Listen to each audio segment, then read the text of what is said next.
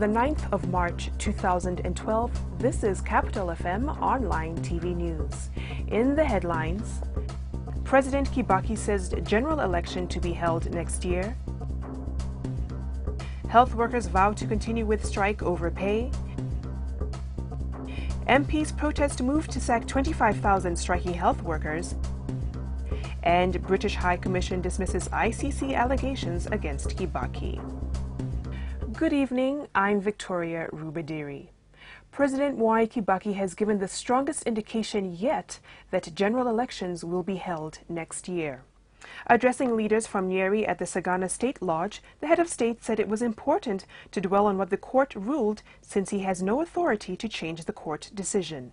High Court judges recently ruled that elections should be held in March 2013 unless the two principals agree to dissolve the coalition government this year. If that were to happen, elections would have to be held within 60 days of the coalition being dissolved. Prime Minister Raila Odinga has maintained that elections should be held at the end of this year.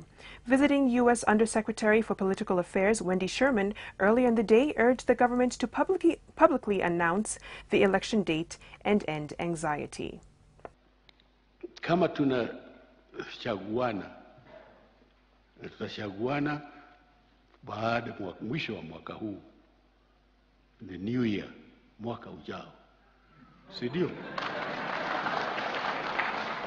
Health workers have vowed to continue in their strike over pay even after the government sacked all 25,000 of them partaking in the action, creating a potentially devastating shortage. National Nurses Association of Kenya Chairman Luke Kodambo says the strike is still on, adding the sacking did not make any sense in any way and that it is not possible to dismiss such a large part of the workforce. The nurses went on strike March 1st to protest the government's failure to implement a salary increase agreed last year, when they also stopped work to press for improved services in mostly ill-equipped public hospitals. Kenya Health Professional Society coordinator Fred Omiya says the government is worsening the situation by announcing the sackings.